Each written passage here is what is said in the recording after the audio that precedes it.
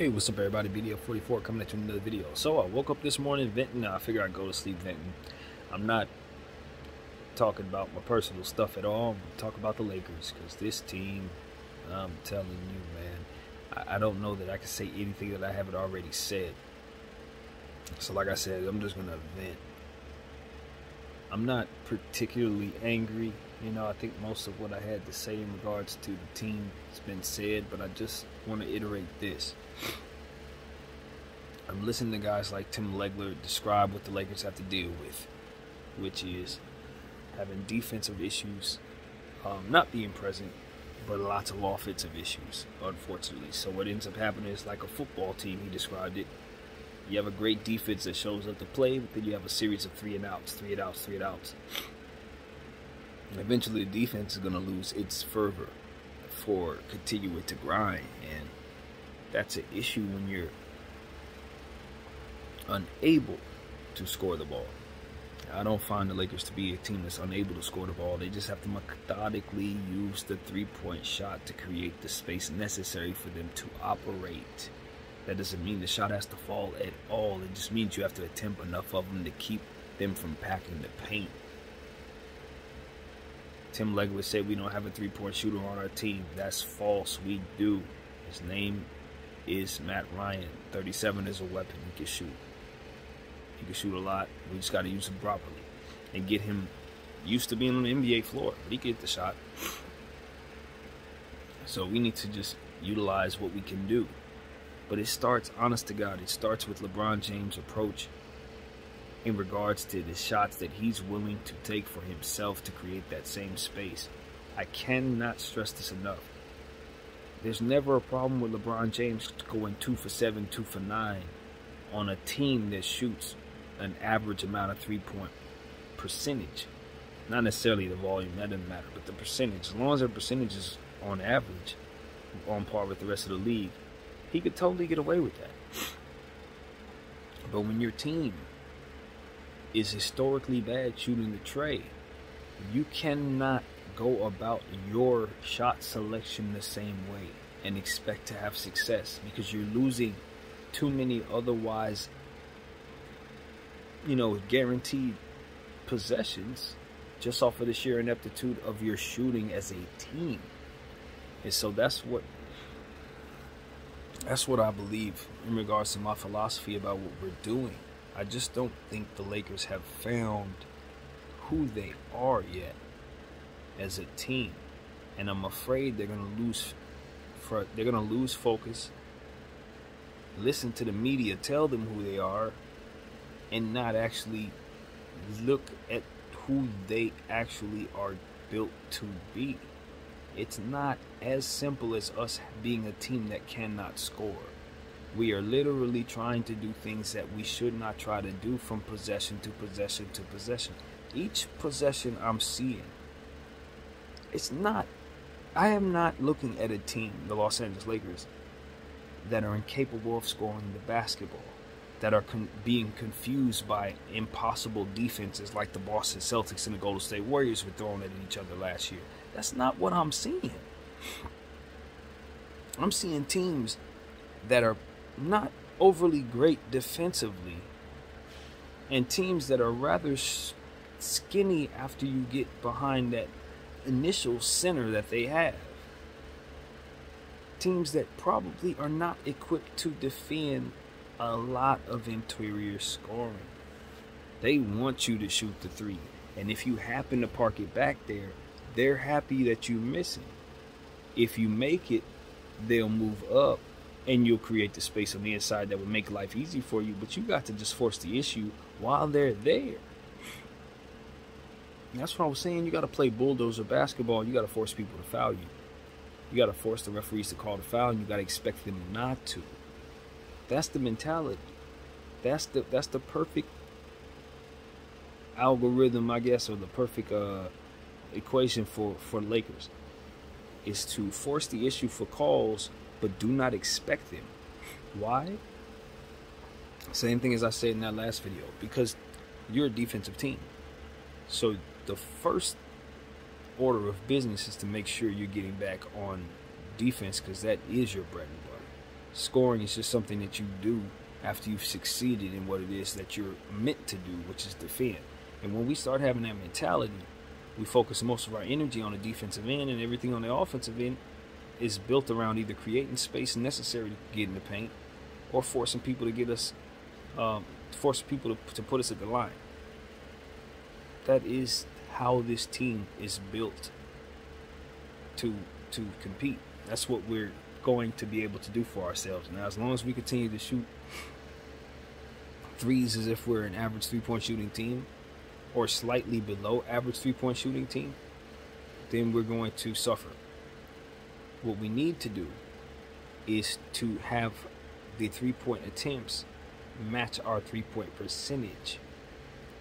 You see what I'm saying? That's why I think 18 makes more sense, because you want to come down and try to get up to an average that the rest of the league is shooting.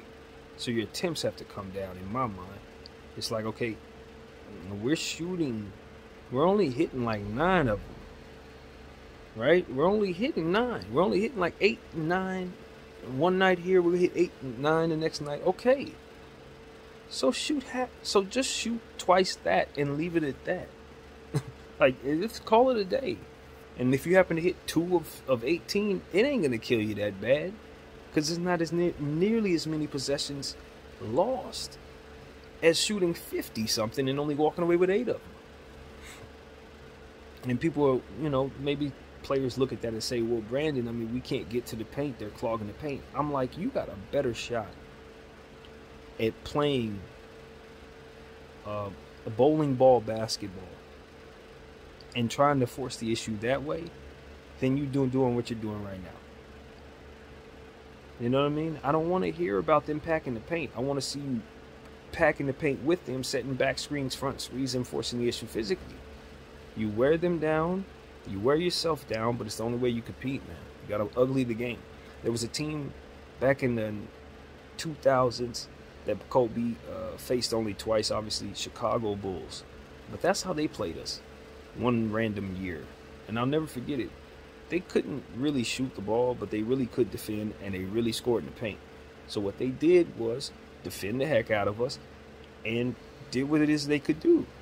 And we didn't win the game. Of course, it was a different time back then, but like, it was still of the same ilk. Like, we had a more fluid offense. They were more of a, grind it out, can't hit a bucket type of team.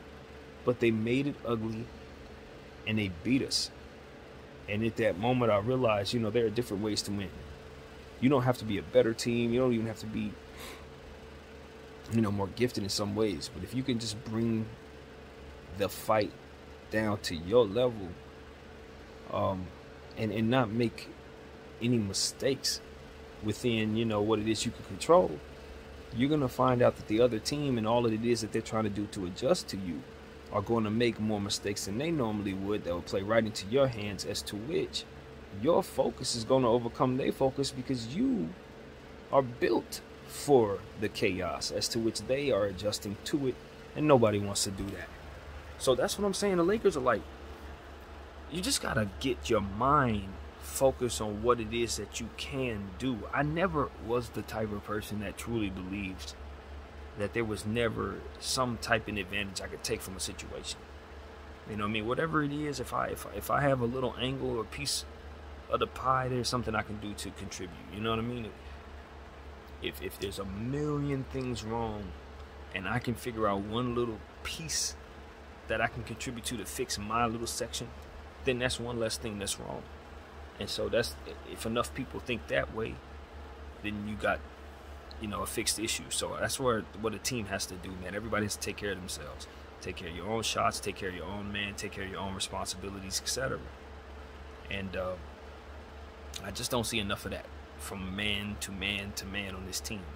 Too many people are looking at everybody else but not trying to hold themselves accountable for being responsible for everybody else. You're on the team with your brother, so if he's struggling, it's your fault. And if you're thinking that way and you hold yourself accountable with that in mind, then there's never a reason to feel bad about what comes of your effort as a team. So that's just what I've understood, man. I've known that since I was a child. I'm pretty sure everybody in those locker rooms know that. And they need to engage in that type of behavior right now as professionals, because we're a bad team. But we're not bad because we're incapable of things. We're bad because guys don't want to do what it is that it's capable of doing. And so, or haven't discovered it, one or the other, but I have. I quite honestly have. We're an interior scoring team with defensive strengths. It would be great if we had the rebounding strength to match, because usually teams like that rebound well. We just so happen not to, which makes us slightly more awkward than you normally want to be when you're a team like this. But it is what it is. We have to make moves to make ourselves a more competitive basketball team, but we're not going to do that so long as the pieces on our team look as bad as they do right now. They're untradeable. Kendrick Nunn is worth nothing right now.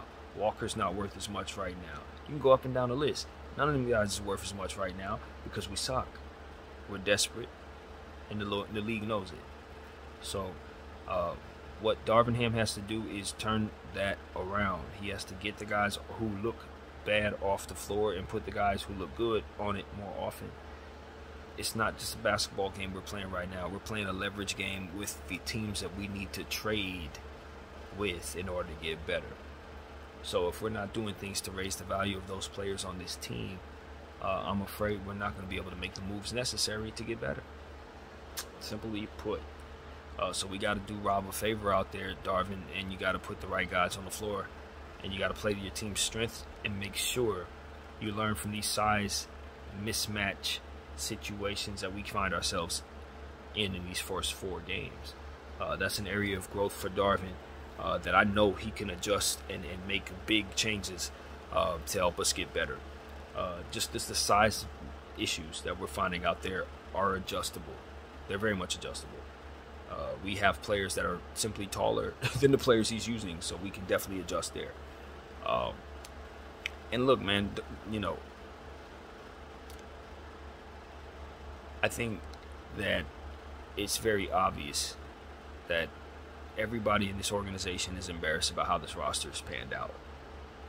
Rob Pelinka, everybody, they should be very embarrassed.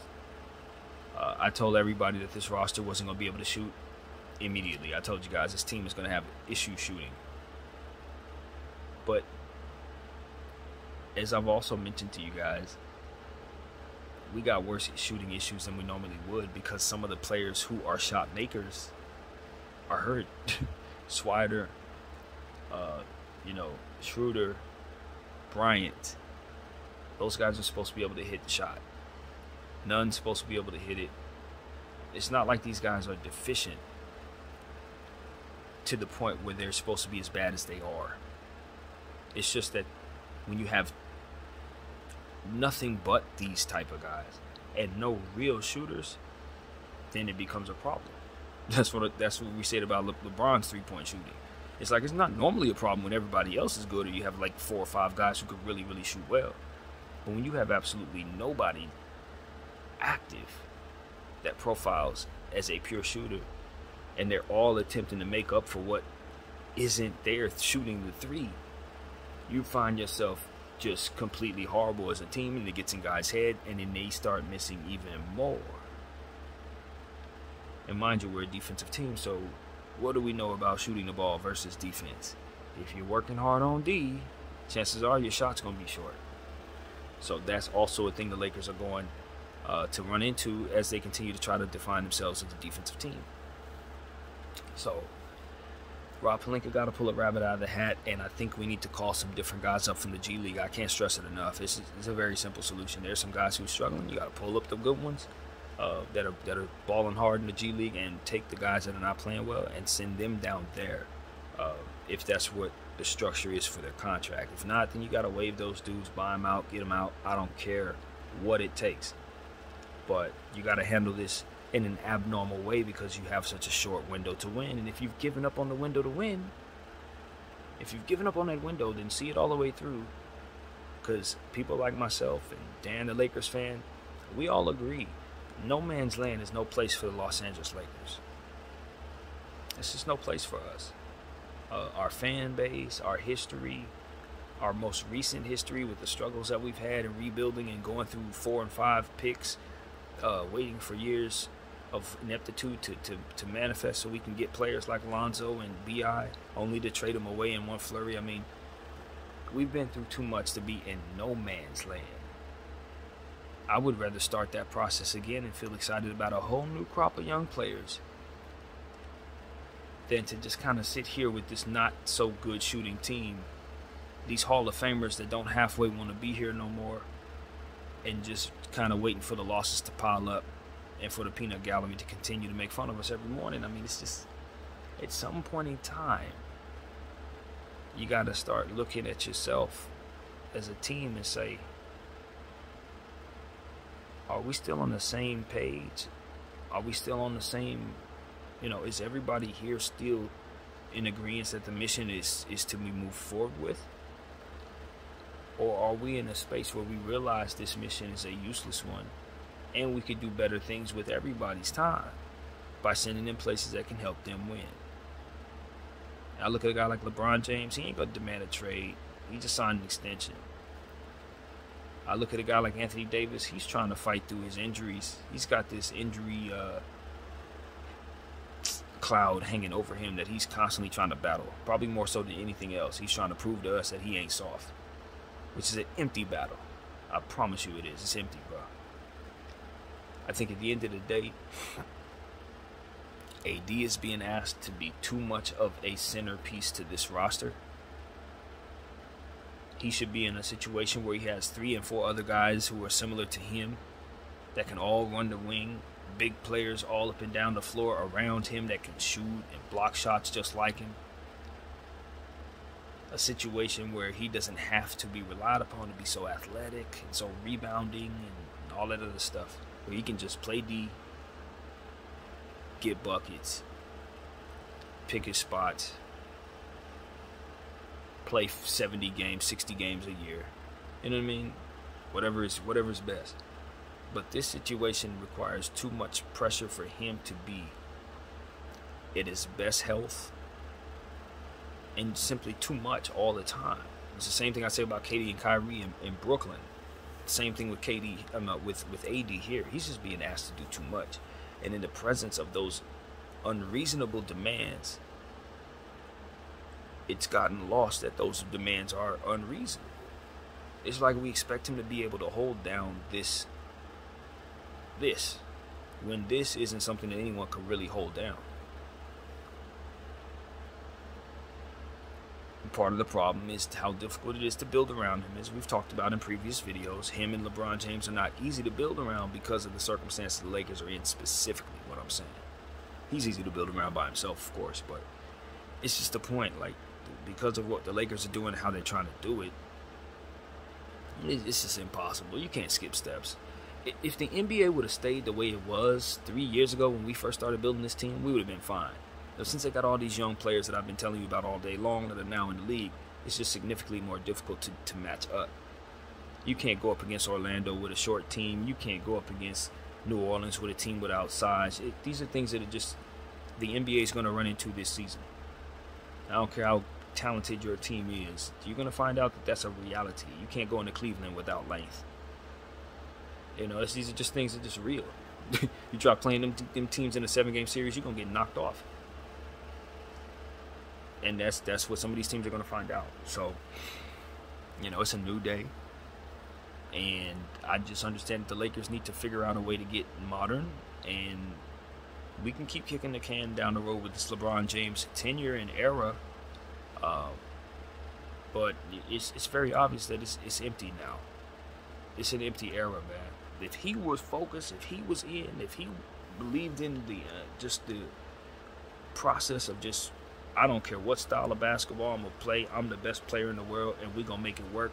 Let me sit down and just work it out, whatever the thing is. These guys are, whatever, we're going to make it work. If he was intent on loving the process of what this particular puzzle would be, I think we'd be in real good shape. But he don't have a passion for this style of basketball. That's what it is. He don't have a passion for this style of ball. If he loved this style, we would be rolling. If he loved every style, we would be rolling. Because in my mind, I'm like, man, the way that I see the game, I love this style. If you remove the three-point arc, I'm still going to love NBA basketball, man. We're going to find a whole new way to play. If you give me 4 and 5 different arcs that all represent different numbers of points, we're going to figure out a way to play that too. I just love the sport when it's played at this level by professionals who know how to do it. And you mess around with the rules here and there, that can affect a lot of different things. I personally want them to put hand checking back in the game. You know, there are certain things that I think the game will probably shift again, and we won't see this era the way that we're seeing it now. But the point is, I think LeBron James only really wants to play the style that he loved playing from the era that he's been raised in. And what I'm saying is, they've just put together a team that betrays all of that, and you're supposed to be the guy that leads it. So, like, if he embraced the style, you know what I mean? Just embrace the style. Defense and 2-pointers. Defense and 2-pointers. Defense and 2-pointers. Shoot the 3 for spacing only. It's just a jab. If he embraced the style, you know, then it's about whether or not the bodies can physically do it. And that's where it becomes a defeated point of view. It's like, even if he believes in it, you look around, it's like, man, it's going to wear us down. If we were all built like Zion and Paolo and LeBron, we'd be straight. You know, we'd be good if we had everybody built like Giannis, but that's not real, man. And that's exactly what you need to really win with the style that I'm describing. So, like, guys can go down and put that effort in, and we could put the best players we can to run this style. It will not be good enough to win a championship. And we know it. We know that. We can get very far, though. If we master the style, we can really, really be happy with our regular season and all that. We can catch teams off guard. But once you start running into the teams that are not lacking in size, that are going to be able to overpower you with your style, the teams that can stretch the floor and defend you, good night. And we know it. We know that. And so that's ultimately why it's such a hard sell to a guy like LeBron. I'm like, love the game to love the game to love the game. And he's like, bro, 20 years in? No. That's what I'm getting. That's what I'm gathering. No. And so if that's the case, then, you know, it's up to Jeannie now. Now she just got to figure out if she's okay with this. Because she paying for it. You know, ain't my dime. So that's really what it comes down to. As long as she's pleased with us being in a semi-okay, not quite good enough, not quite bad, no man's land of mediocrity, then we're going to be sitting in that pool with her. That's just the end of the story, man. So, I never believed Jeannie was about that, though. I don't think that she did all that she did to put this team into this, you know, to get this far just to be in this position. I will say, though, I'm pretty sure at least one person said, yo, when we do all this for AD, it's going to make it so that we suck in 2022. In 2023 and 2024. I'm sure somebody in that room was able to see that. And we still went along with it. So, it's just what it is, man. It's just what it is. So, that's what I'm going to say, man. That's what I got for the end of the evening. I thank you guys for rocking with me all day long on the various stuff that we've been having go on in regards to this team. The Los Angeles Lakers are always going to be a team I root for. We're not going anywhere. We'll cover them just the same, whether they're playing great or playing bad. But you just don't want to waste another season like we did last year and have it come to nothing. And then there's the Victor Wembanyama thing. It's like, are we really actually going to be the team that drafts him? Like, do we really have a chance at a top draft pick? Because obviously we don't get it. It goes to New Orleans. But it's like, it can't be that bad. Can we be? Like, we can't. Nah. Not that bad, Lakers. BDL 44. I thank you all for watching. I'm out.